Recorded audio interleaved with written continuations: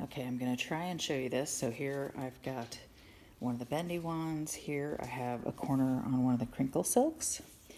And so some of it depends on how you end up using yours. And if you typically are just doing kind of light, flowy worship, I'm doing just a single knot here. And so literally that will hold it.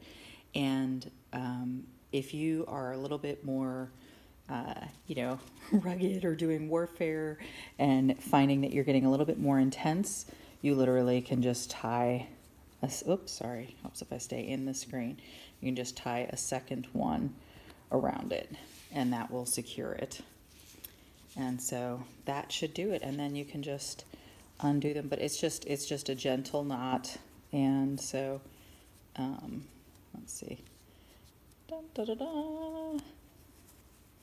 And there you go. And so then you've got it off again. So that's it.